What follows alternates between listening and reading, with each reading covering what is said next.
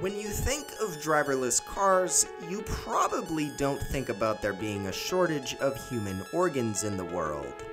Regardless, that's going to be the case. Driverless and autonomous cars will do significant amounts of good in the world. Driver errors will practically be eliminated, and evidence proves that they will reduce the number of accidents. Our commutes will also become a lot less worrisome. The advantages to autonomous tech are there if only we can get over the hurdle of relinquishing control to a machine. However, one unintended side effect of driverless cars is that the availability of human organs for transplant will become a lot smaller. This all ties back to the push to make cars safer. Currently, there are more than 127,000 people waiting on the organ transplant list in the US alone. That number has almost doubled in the last 20 years according to Slate. There are endless restrictions on who can donate organs, and even then the donor has to consent before death. Because of this, much of the industry relies on the nearly 35,000 people that die in fatal car accidents each year. 1 in 5 organ donations currently comes from a person that was involved in a car accident. If autonomous vehicles can wipe out even just half of all motor vehicle accidents, then that's a lot fewer organs available to those in need. Popular Mechanics makes note that this is one of the main reasons that in the US, drivers are asked to become an organ donor when they get their driver's license. If we take a moment to step back from this peculiar dilemma, it seems like a circular problem in terms of mortality. On one hand, many people will be saved through safer autonomous driving.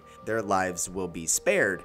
However, more people awaiting a new organ will die as a result. Essentially, we'll address one mortality issue by making cars safer, only to push many of those deaths onto another area. The ethics of these decisions are clear though. We should always make the active choice to save lives and make our lives safer. Thus, we should make cars safer, potentially through autonomous driving. However, that doesn't mitigate the fact that other people will die because of this decision. It's similar to the classic trolley paradox, where you have to choose between a track with one person or a track with 5 people. Of the estimated 35,000 deaths each year as a result of automotive accidents, driverless cars are estimated to be able to eliminate 94% of those deaths. This would be done by eliminating the errors of human driver input, which account for the same percentage of accidents and thus deaths. The other 6% of accidents aren't caused by driver error. They're the result of faulty mechanical work, tire blowouts, and other problems like this. However, driverless cars and even further connected cars might be able to cut down on these accidents even further through careful real-time monitoring. So, on the conservative end, we're talking about a massive reduction in organ donation through car accidents from the current average of 7,000 per year to just 420. That's thousands of lives potentially at risk. Don't worry though, there are a few potential solutions to this issue. One solution could be legislative in nature. Develop an organ market.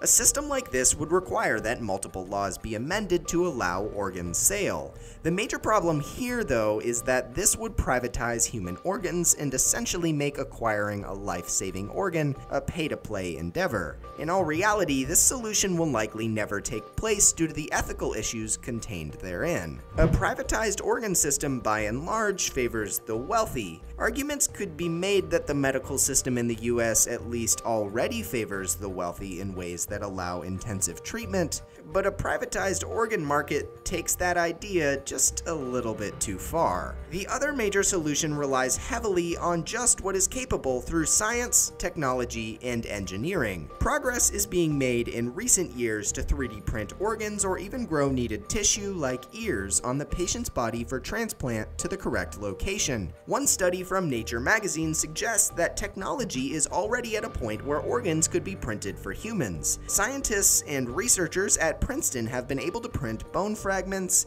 ears, and other minor organs from living cells. There are also research efforts underway to create more vital organs like hearts, livers, and kidneys. That said, these trials aren't quite to the point of human trials yet. It would seem like 3D printing and innovative medical technology is the best solution to this shortage of organs brought about by an unforeseen cause. That said, autonomous vehicles are still still going to take many years to fully infiltrate the modern roadway. Realistically, it will happen slowly over the next decade. The decline in organ donations will thus be slow, hopefully meaning that it can be better managed with the advancement of medical technology. Who knew that the creation of better driverless cars would slowly deprive the world of human organs? Innovation is weird like that sometimes. Thanks for watching. If you enjoyed this content, you can check out more of our content here and here. Be sure to like, share, and subscribe beneath this video. You can also click here to subscribe to our channel. And if you really like this content and want to make sure that we can keep creating it, you can support us on Patreon here. Thanks for watching.